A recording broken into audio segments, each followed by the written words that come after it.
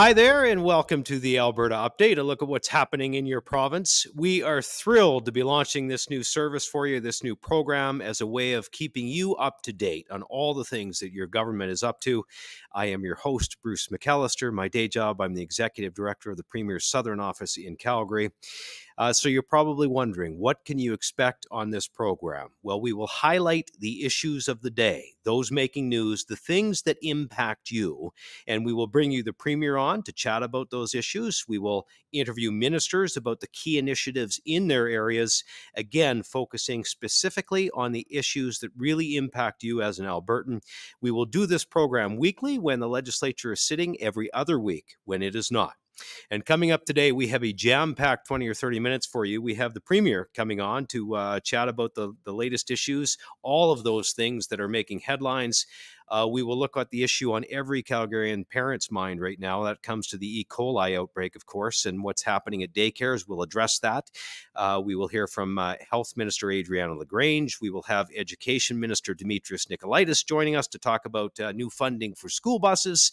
And Public Safety and Emergency Service Minister Mike Ellis is going to drop by the program. A big announcement from the province this week that should impact the safety on the streets here in Alberta.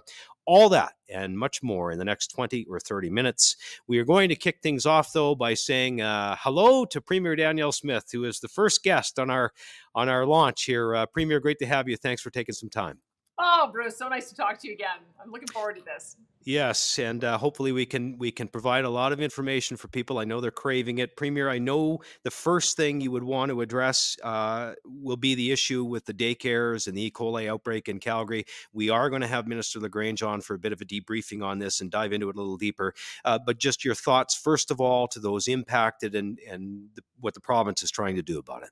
Yeah, I mean, what a horrible situation for these families. When you think of, we're now over 200 cases that have tested positive for E. coli, and sadly, over 20 people who have had to be in hospital. We're glad we're seeing that some have been discharged, but there are some little kids who are in really dire situation. And so we're watching this. I think that the doctors have done an amazing job of addressing it very quickly, making sure that patient care was the #1 priority. And at the same time, we did a press conference earlier this week.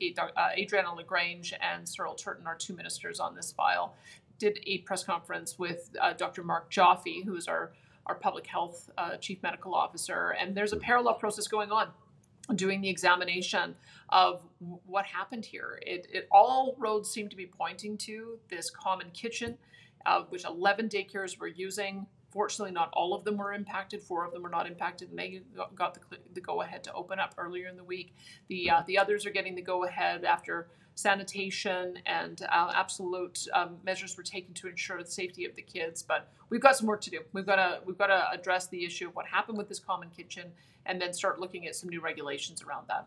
We do. And listen, we'll talk to Minister LaGrange about it in a few more minutes to talk a little more deeply about some of the things involved, but I know you wanted to address it. Listen, I want to chat with you about a big announcement that was made this week by Ministers Ellis and Justice Minister Amory as well. I know public safety and the safety for Albertans is top of mind for you. It always has been, as you campaigned and obviously went through the election. Give us some details, Premier, about the announcement that was made and what you're hoping the result will be for Albertans. I can tell you when we got reelected, I was talking to my new Justice Minister, Mickey Amory, as well as Mike Ellis, who has experience as a former Calgary member of the Calgary Police Service, and he's been my public safety minister since last year. We've been very frustrated that Ottawa has this catch and release program for some of the worst offenders. They are the ones who are creating an environment where it's increasingly difficult to keep really bad people behind bars. And I just said to them both, what can we do?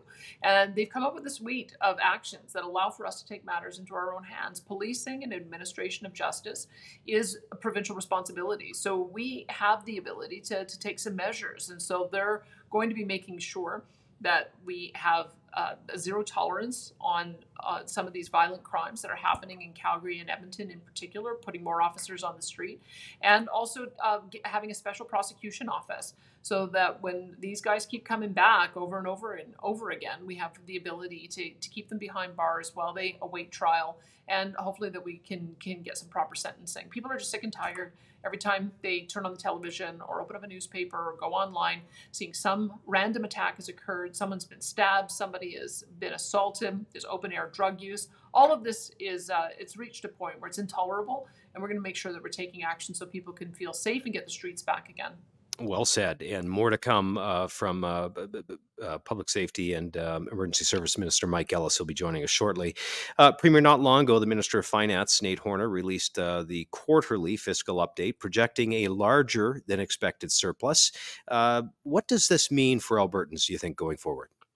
I think there was a lot of people who were very concerned because we have a new budget framework in place that requires us to have a balanced budget, and we're absolutely committed to that. We also have new rules around how surpluses, when they materialize, have to be spent. 50% have to go to debt repayment. And then the other 50% can either go to debt repayment or putting more money into savings or a one-time spending that does not increase year-over-year operational spending. And so we worked really hard on putting that framework together. And so there was a lot of conjecture with oil prices and gas prices being as volatile about whether we were on track. And so I was so pleased to see that even though oil and gas revenues are down because of that volatility, we have corporate income tax revenue up, and we've got personal income tax revenue up. And what that says is that we have now created an environment where there's so much confidence to invest in Alberta. More businesses are coming here. More businesses are becoming profitable. More businesses are hiring more people. And all of that is developing new streams of long-term sustainable revenue. And I think that is the model that we've been striving for the last 4 years. And I'm glad to see that it's beginning to materialize. So I was so pleased with that announcement. Yep. Well done and well said. Hey, listen, we're mid-September. You have a fall legislative session coming up. I realize that's a ways away yet until we get to November.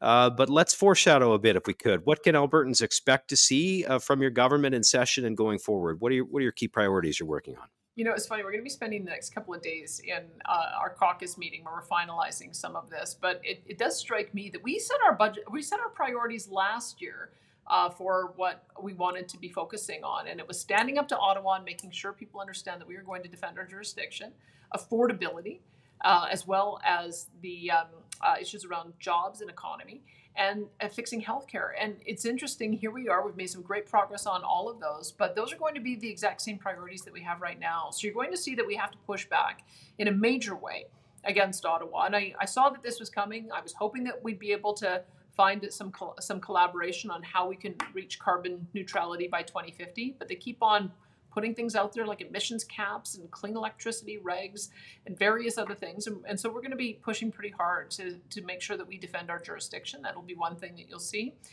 We have a new health minister, Adriana LaGrange, who brings just a wealth of knowledge to the role, having been in education before, which is a very complex, large ministry. She's going to be bringing forward some reforms in the fall that will allow us to restructure healthcare so that it works so much better than it does right now. I'm very excited about that.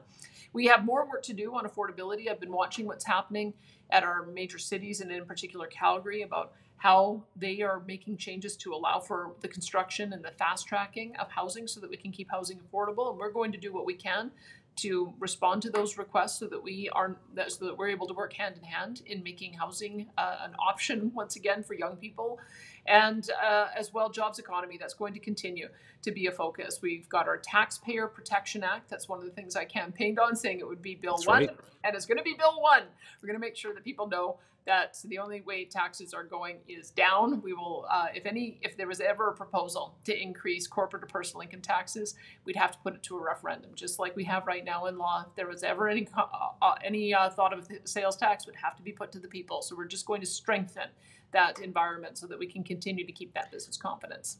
Premier, I know how busy your schedule is. I appreciate you taking time to be our first guest on the Alberta Update as we bring this new program to Albertans. Thanks for taking some time, and listen, have a great day. We'll see you soon. You bet. You sure will. All right. Premier Danielle Smith joining us on the program. And she touched on a lot of issues that we're going to follow up on now. Specifically, the E. coli outbreak in Calgary and Okotoks that has so many parents on edge. There are more than 250 lab confirmed cases of E. coli connected to this outbreak, connected to several daycares. There are more than 20 patients, mainly children, unfortunately, receiving care in hospital. A detailed investigation, we can tell you, is underway to determine the source of the contamination, which is believed to be a food source from the central kitchen that is used by these daycares. Here to provide more details on this investigation is Health Minister Adriana LaGrange, who we are always pleased to see. Minister LaGrange, thanks for joining us. Yeah, first and foremost, look, you're a mother, you're a grandmother, and you have no doubt kneeled on the bedside beside sick kids. You know what it's like. A message for the parents and the families that are involved in this right now and going through it in Alberta. Well, I know how heartbreaking it is. I am a mother of 7. I'm a grandmother of 8. Any one of those children could be one of my grandchildren right now, and I feel just so much for the parents and the grandparents and all of the family members, because it is heartbreaking. It's hard to see a little one suffer and to be at their bedside knowing that you have to entrust the healthcare professionals to do what they need to do to make them well. And I can assure you that we have some of the best healthcare professionals in the whole world working on this, and so that should be comforting to the parents and the grandparents, et cetera, the family members. But that being said, we need to get to the bottom of this issue, find out what was the cause, and make sure that it never happens again. No one should have to go through this. Very well said. Look, it's probably too early to draw any conclusions here, but I do have to ask you, what do we know about the investigation into the cause and potential changes to make sure that it doesn't happen again? So right now we know that these children all belong to daycares that utilize a centralized kitchen.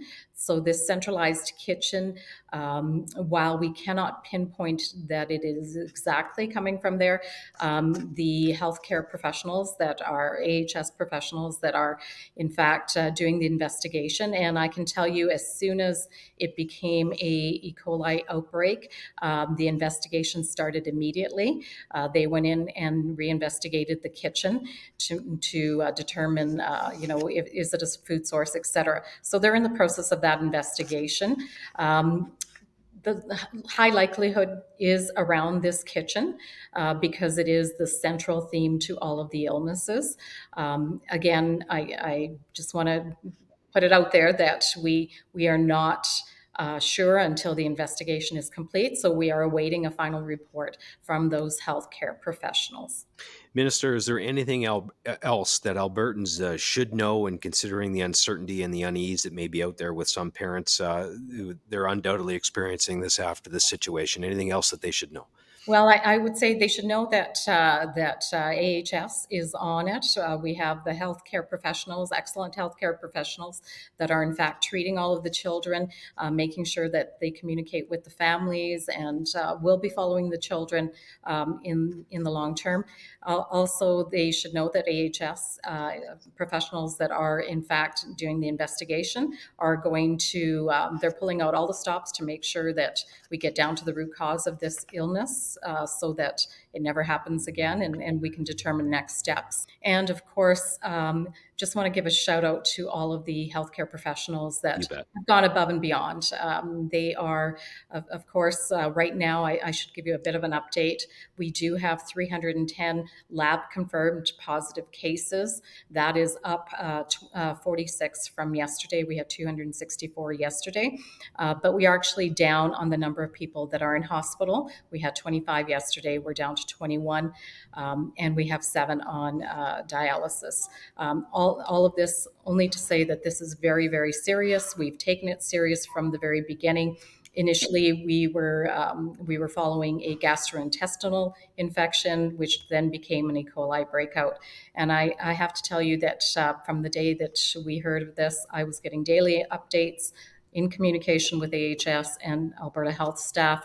And we are doing everything we possibly can to get to the root cause of this and make sure that no parent, no grandparent, and especially no child should ever have to go through this. Well said. Minister, thank you for your time. My pleasure. There is Health Minister Adriana LaGrange joining us.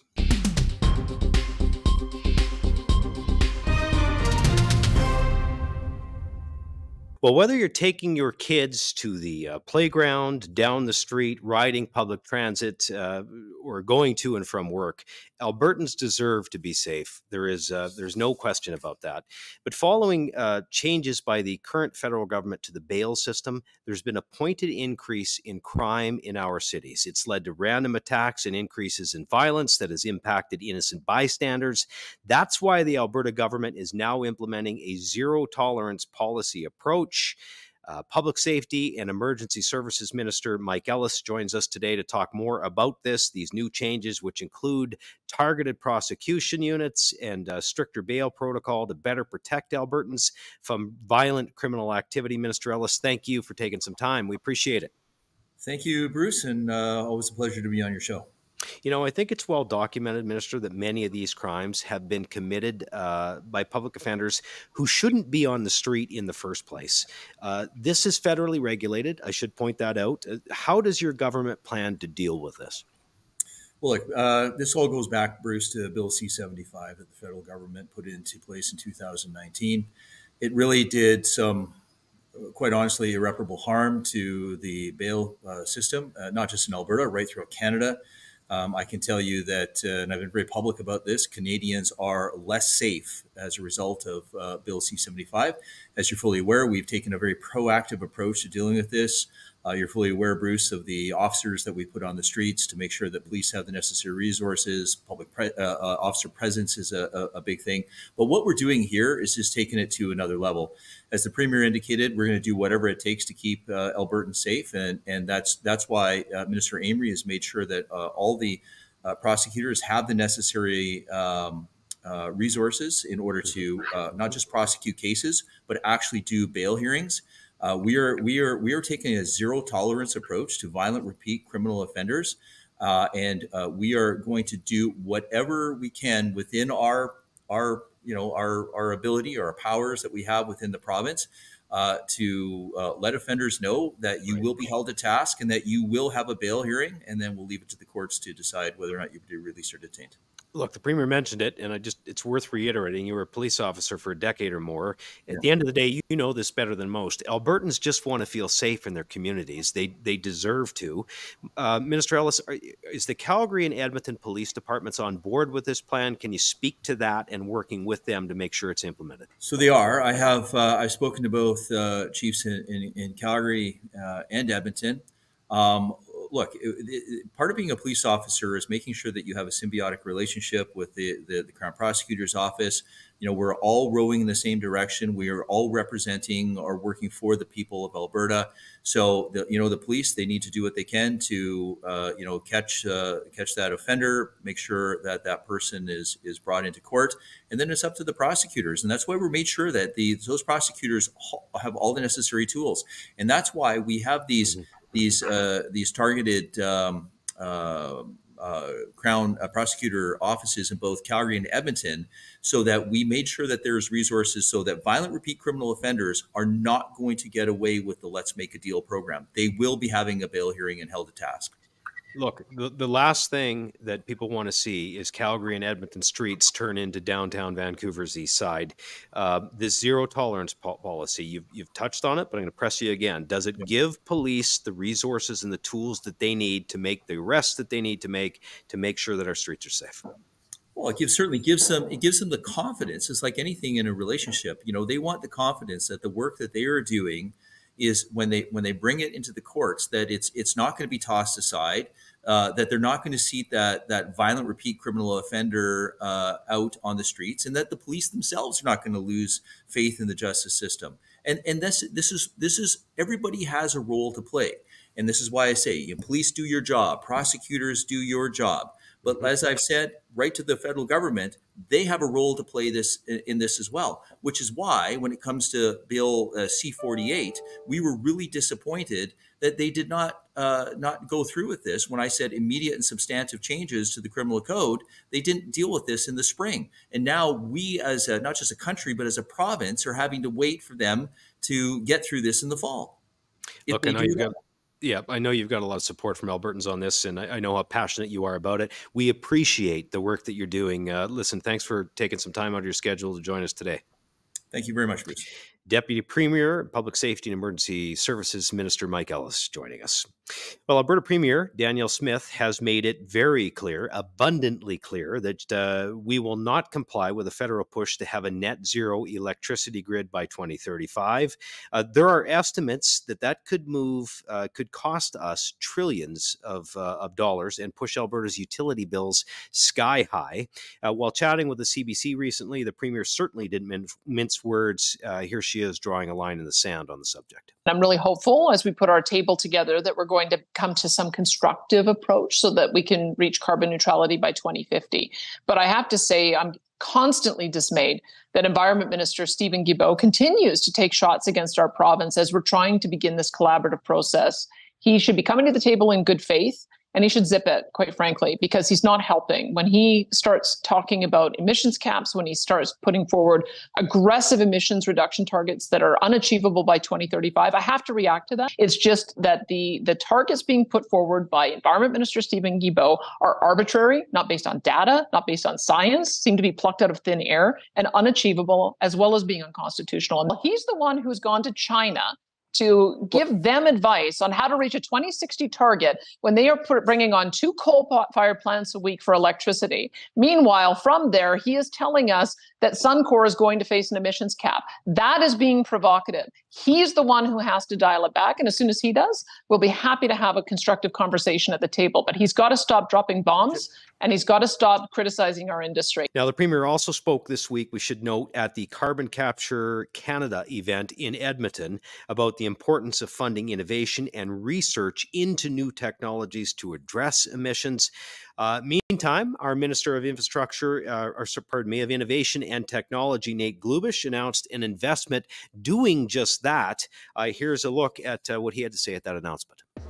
Hi there, Nate Glubish here, Minister of Technology and Innovation. And today we're here to announce $27.3 million of new funding through the Major Innovation Fund to partner with our universities, University of Alberta, University of Calgary, University of Lethbridge, and Athabasca University. This funding is going to be a game changer for our best and brightest innovators who are researching new technologies for medical devices, for space and defense technologies, for clean energy, and so much more. I often say that technology is not just an industry, but it is the future of every industry. And the foundation of technological advance is research. And that is why today's announcement of $27.3 million of new funding through the Major Innovation Fund is so important. This investment is going to help to continue to build momentum in Alberta's tech sector, and we know that our universities are a big part of that momentum. So I can't wait to see what this investment is going to unlock, and I know Alberta's best days lie ahead. Minister Nate Glubish, again, with a big announcement earlier in the week. Well, the leaves are starting to change, aren't they? The weather is cooling a bit. It's been pretty nice lately, but it won't be long and it'll be cooling. Fall will be in the air. That, of course, means back to the routine. School is back in session. Joining me now to chat more about that is Education Minister Demetrios Nicolaides. And Minister Nicolaides, thank you for taking some time today. My pleasure. Thanks so much for having me. Look, I know your house was excited. Mine certainly was. I had one going into junior high that couldn't sleep, was up first thing in the morning making breakfast. This is an exciting time of the year for kids. There are changes every year this time. What do you want to make sure that Alberta parents know as their kids head back? Yeah, you're right. It is very much an exciting time. My 2 girls were excited to get going. One was going into grade 4, the other one into grade 1. Of course, a little bit of nervousness, mostly for the grade 1. Yeah. But indeed an exciting time. I think there's some important things for parents to know. Number one thing I would say that's important for parents to know is that new resources are really starting to materialize. And that's going to help see more teachers come online, more educational assistants, counselors, speech language pathologists, and other staff and resources start to be available in the classroom. A couple of weeks ago, I saw a news article from the CB saying that they're on track to hire close to over 700 additional teachers and educational staff. So they'll start to see those changes as well. They'll see some changes with respect to homework as we continue the rollout of the new curriculum in English, math, and science, and other areas as well. Hey, listen, class sizes are always an issue in Alberta, and it's a catch-22, isn't it? Everybody wants to be here. We've got so many people moving to the province, and we're doing our part to welcome them. But class sizes are growing, and you're pressed on it every year. What is the government doing to address it and make sure those numbers are under control? Yeah, no, you're absolutely right. I mean, for the past maybe couple of years, we've been saying Alberta is calling, and it seems like Canada and the world has been answering, and we've been seeing an incredible amount of people moving to our amazing province from other provinces and from international jurisdictions, which we want to see. It means that we've been successful in reversing a lot of the economic stagnation and decline when the NDP was in power. So glad that we've been able to really succeed there. Of course, as you said, that puts pressure on our schools and on our school divisions. In the last budget that we passed in the spring, we've provided just about $2 billion in additional spending over the next 3 years to help accommodate some of that growth. The Premier in her mandate letter has also called upon me to significantly expand schools in our growing communities. So I'm confident if we can increase the funding in those targeted areas as we are and continue our plan to continue to build schools, we can help make sure that class sizes are appropriate for all our students. One more question before I let you go. You announced some funding this week, I believe it was earlier this week, to better support kids with disabilities. Yes, and tell us more about that. Yeah, absolutely. We announced about $5 million to support students with low incidence disabilities. These are students who may be deaf, blind, or have visual impairment or other challenges. I firmly believe that it is critically important for us to do everything that we possibly can to support students with challenges and with disabilities. And this additional funding is going to help to make sure that those students have the support that they need. Minister Nicolaides, always a pleasure. Thank you. My pleasure. Take care.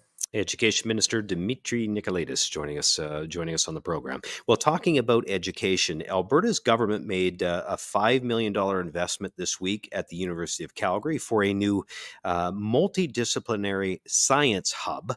Advanced Education Minister Rajan Sawhney joined the Dean of Science to talk about how this new hub will help discover innovative solutions for the challenges that we face today and tomorrow. By making these targeted investments and working together to understand tomorrow's workforce needs, we are connecting students to fulfilling career paths that are key to Alberta's economic growth.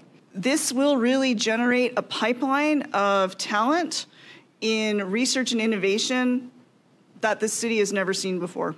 Again, Advanced Education Minister Rajan Sawhney with that announcement earlier this week. Well, that does it for the first episode of the Alberta Update, as we bring you a first-hand look at what's happening in your province and speak to those that can impact change and obviously are working hard on your behalf. We plan to do these updates every week when the legislature is in session, every other week when it is not sitting. And we want to explain to you how to watch it. So this is going to be available on YouTube. You can always view the update on your Alberta YouTube page. Make sure to subscribe to the Alberta Update. Again, it's on YouTube. You just go to youtube.com/@youralberta and you hit the subscribe button. And again, we'll keep churning out the interviews and the information that you need on the issues that impact you as an Albertan. So thank you for taking some time to join us on this first episode, and we will see you again shortly. Good day.